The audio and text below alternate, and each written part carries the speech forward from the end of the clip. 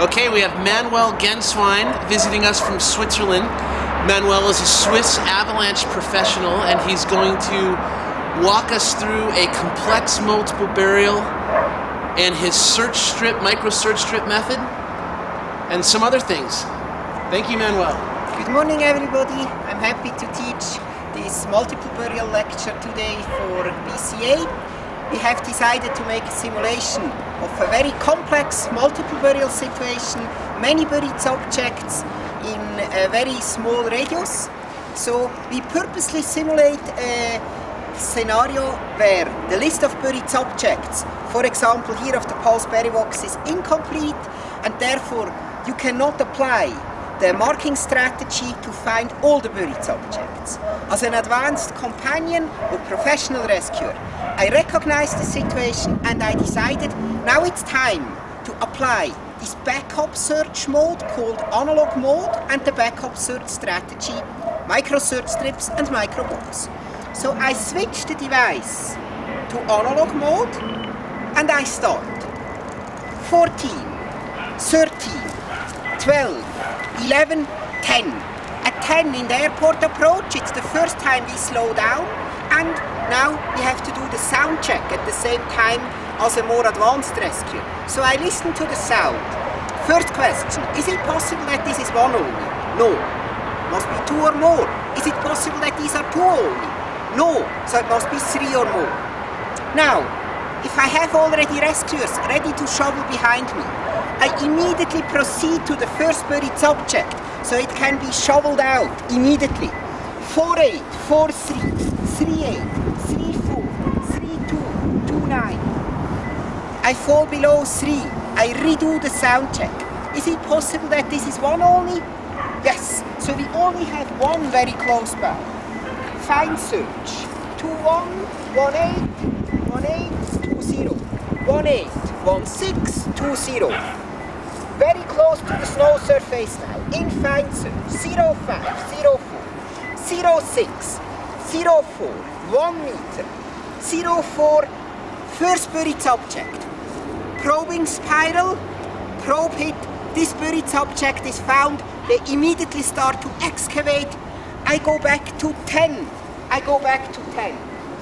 3-8, 5-3, 7, 10. Distance of 10 or lower and multiple buried objects. This area qualifies for micro-search strips. I apply now a search system which is based on a 90-degree grid, which means the axis of the device stays locked in the same position as we would do it in find search in a cross. I decide to go out this way first for my first micro-search strip. 8, 8,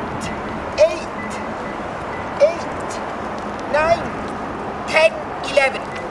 I have left the group of closely buried objects on my left side, and I go 2 to 5 meters forward, my micro-search strip width, and my second micro-search strip backwards, parallel to the first one. 6-8, 5-7, 4-7, 3-9, 3-3, 2-6, below 3, sound check. Is it possible that this is one only? Yes. Here they're excavating the buried object. My mental map fits with what I see on the field. I proceed, that must be this one. 1-3, 1-5, 1-7, 2-2, 2-8, 3-4, 3-9, 4-4, 5-4, 5-8. As the numbers get bigger, I can speed up. It's like the takeoff of the airplane. 7-4, 8-6, 9-3, 11. 11, I have reached my boundary criteria for micro-search strips. I have left the group of closely buried objects on my right side. I continue in this direction. Micro-search strip width, 2 to 5 meters forward. How many meters do I walk? Now, I hear many buried objects and I have low numbers on the screen. So, I can assume that they're very close together, which means I want a high-resolution search system and apply a pretty narrow grid. So rather 2 than 5 meters. my micro-search strip, 2 meters down. I go over 8-7, 7-5, 6-6, 5-8, 4, 2-8, 2-8. I'm below the 3 meter criteria. I redo the sound check. Is it possible that this is one only? Yes. Is it possible that it's the one over there which they're already excavating? No, that's considerably more than 3 meters, so it can't be this one. So, what do I do immediately? I call for one team of excavators. Very soon we have a second buried subject to be excavated. 0.8, 1, 2. 0.8, back to my lowest, classical grid search here. 0.7, 0.4, 0.6, 0.4, 0.7, 0.4, 0.7. Spiral search with the probe, the pinpoint search, successful probe hit, they're excavating the second buried subject. In order to proceed, I need to go back to the spot where I have left my microgrid. Here I have left it. And I need to proceed in this direction. I need to go out as well on this micro-search strip until 10. 1-7, 1-4, 2, 2-5, 3-2, 2-6, 2-2. So, the distance went up and down again. When it goes down again, it means another buried subject is approaching.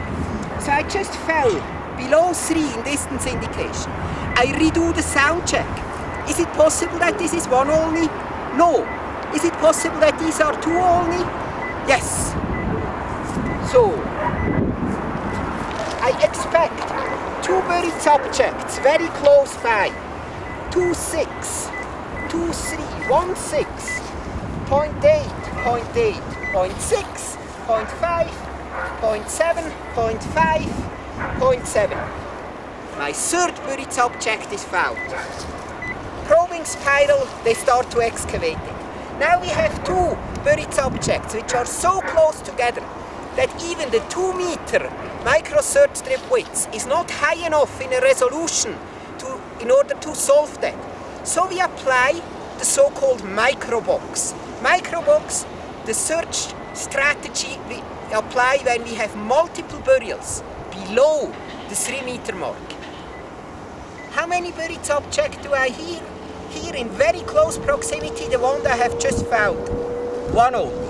Now I measure out the size of the micro-box. I go back to the direction I came from until I hear the second beep sound from the one very close by again. That's here. Suddenly the second beep sound comes in.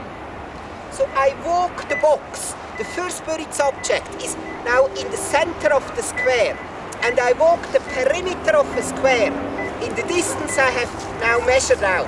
1-3, 1-4, 1-4. I look for a particularly low number, which is so small that it can't be the first one anymore. 1-7, 1-7, 1-4, 1-2, 0.8, 0.8. Can it be the one over there? No. The distance is clearly longer than 0.8 to the first one, so it has to be a new buried subject. 0.6, 0.4, 0.4, 0.6, 0.4, 0.7. So we have found buried subject number 4. In order to proceed, I would have to go back to where I left my grid. If you know you're looking for 4 buried subjects, the search is concluded. If you are not sure, we have to finish the microgrid. So I would have to proceed out, finish this line here until 10. 2 to 5 meters forward, next micro-search strips. 2 to 5 meters forward, next micro-search strips. Do I search the remaining avalanche all with micro-search strips?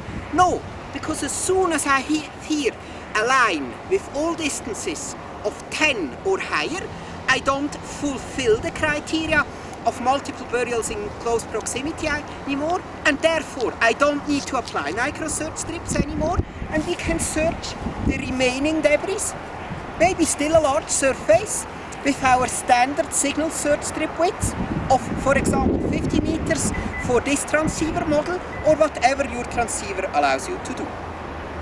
I hope that you have learned something in this little session about multiple burials in close proximity. thank you very much to BCA to invite me to teach this session. Yeah, Okay. you've been